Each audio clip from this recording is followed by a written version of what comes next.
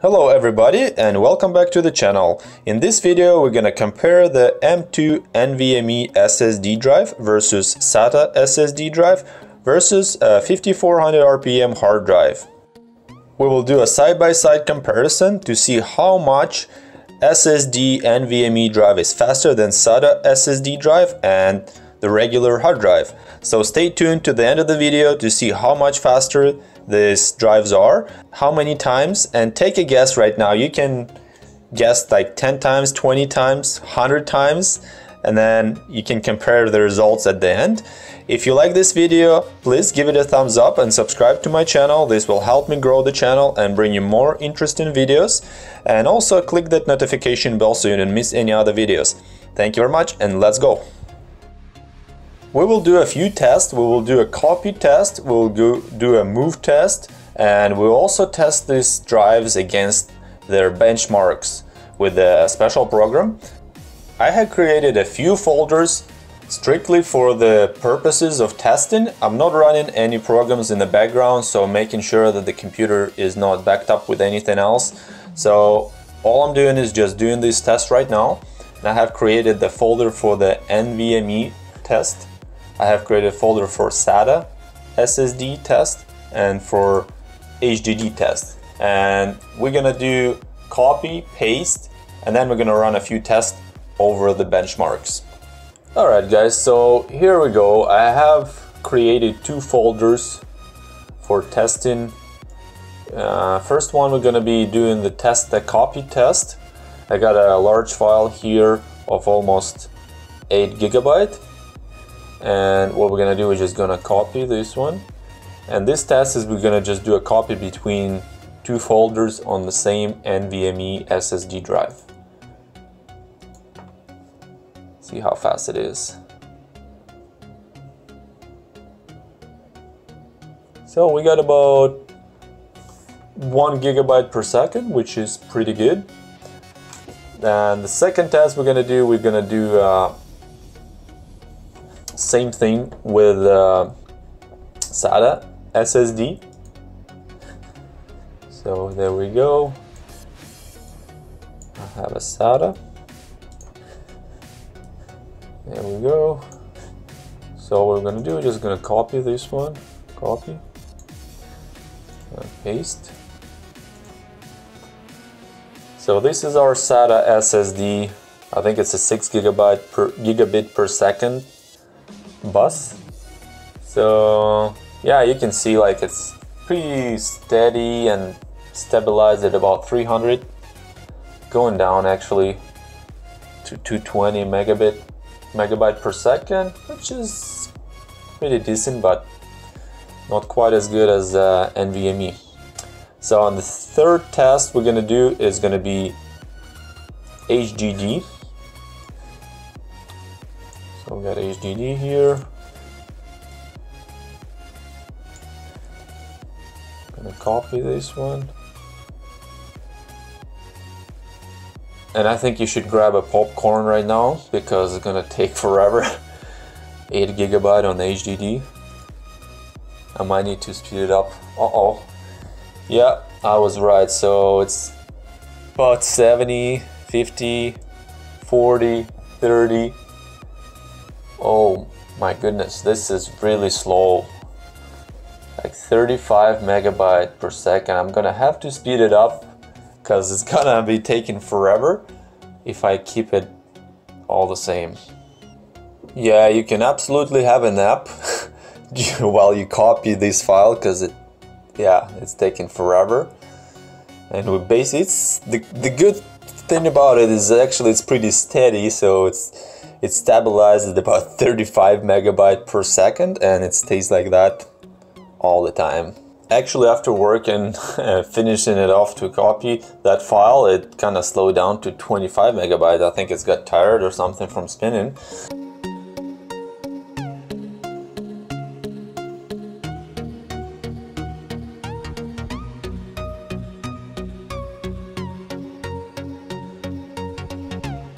But next test we're just gonna do the move file and see if it's gonna affect the speed of these files. copying, so let's just do this. We'll go start with the NVMe again. Now what I'm gonna do, I'm just gonna delete one of the files. And we're just gonna copy it from one folder to another. Sorry, cut it. So I'm just gonna go cut, paste. Wow, that's amazing. So like if you do the cut between NVMe drives, I couldn't even see that. It was like a split second. 8 GB, just didn't even take 1 second. Alright, that was good. So let's do the SATA, see how fast SATA can handle this. So I'm just gonna delete this file here. I'm gonna do the same thing. So I'm just gonna cut it and paste.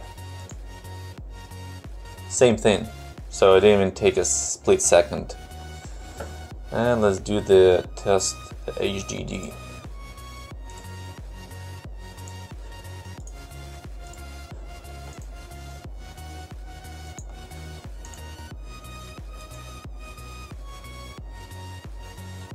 So as we can see, the results are instant, so it doesn't really matter if you do an SSD or NVMe or HDD, so we're just gonna move to the next test.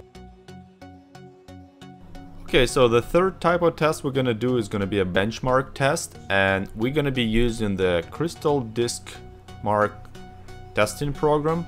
This is a free software that you can use to test up your hard drive or your SSD, any kind of storage device. It allows you to test your storage in different modes, such as sequential or random reading and writing. We're gonna start, of course, with the NVMe SSD, and then we're gonna move forward to the regular SATA SSD and to our most favorite HDD drive. So let's see how the NVMe is gonna perform, and let's start it right now.